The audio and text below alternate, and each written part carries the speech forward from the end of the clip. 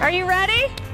Legacy Point is a student-centered neighborhood school that uses the Leader in Me framework to develop student leaders. Hi, Riley. How are you? They come out of the car and we receive them. Have a good one. And it's a handoff that you feel good about. And it all starts with our mission, which is learn, live, love, laugh, and leave a legacy. The mission was chosen purposefully because it is a Stephen Covey quote. We added the learn in front of it.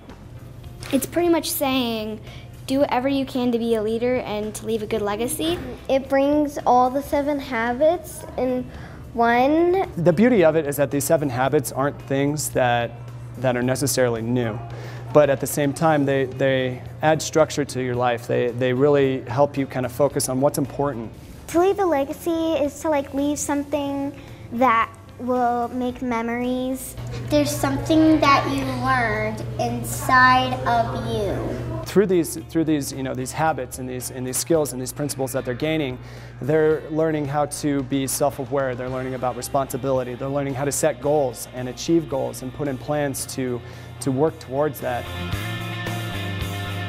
And I think with the Leader in Me, that's starting to put a little bit more language into what we value here.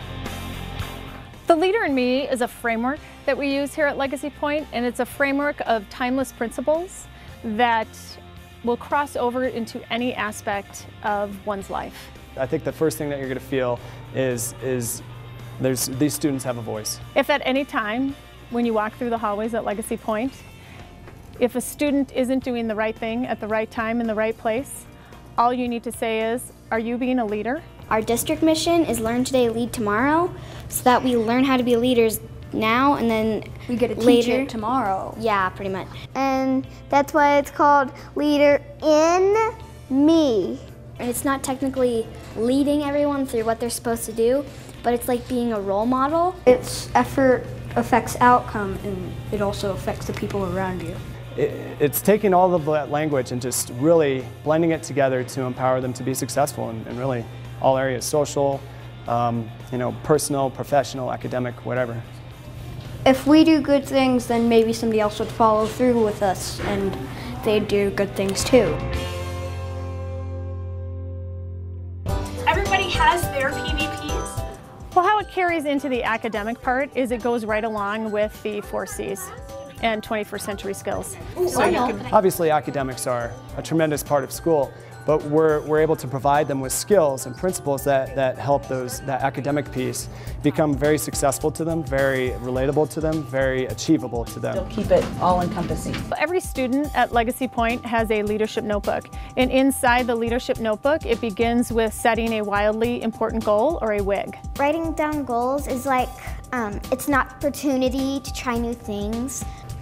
We have mission statements in our class, and that is pretty much saying how we will be leaders in our classroom. In my mind, one of the greatest assets of successful people is that goal-setting piece. And so here we are empowering kids, kindergartners, first graders. I mean, you're watching this happen right in front of you. That's what makes us so smart. They already know they want to go to college, and they're trying to figure out where. And it's not a question of, can I go? It's I am going to go because I'm in charge of my learning, and this is how I'm going to make it happen because I've set a goal for myself. And I get better and better, and then I know how to do it. And so we're empowering these kids to understand that yes, these goals are great, but now let's talk about a plan. Let's talk about some principles that you could call on to help you achieve those goals. So I added the 8+4. And the reason we do this is because we're trying to be an official leadership school, which is lighthouse status. Which really just means that we're a beacon within the community of leadership.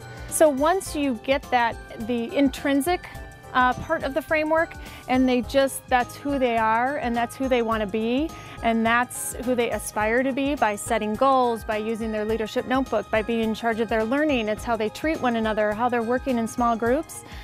It's intrinsic for them. It all comes back to what we value here and what we embrace, and that is that these kids can be leaders. And if you're not allowing them to have that voice in the classroom, well then, of course they're not going to want to, really strive towards anything, because now they're being kind of stifled. And you'll see that philosophy carried out because we have an incredible staff here at Legacy Point that cares deeply and understands that they need to tie in not only timeless principles, but they also need to tie in the 4 C's. They need to tie in 21st century skills, and there's a way to do that successfully by creating a culture of positive teamwork that can happen in any classroom at any time with any set of students. And then you're ready to go beyond.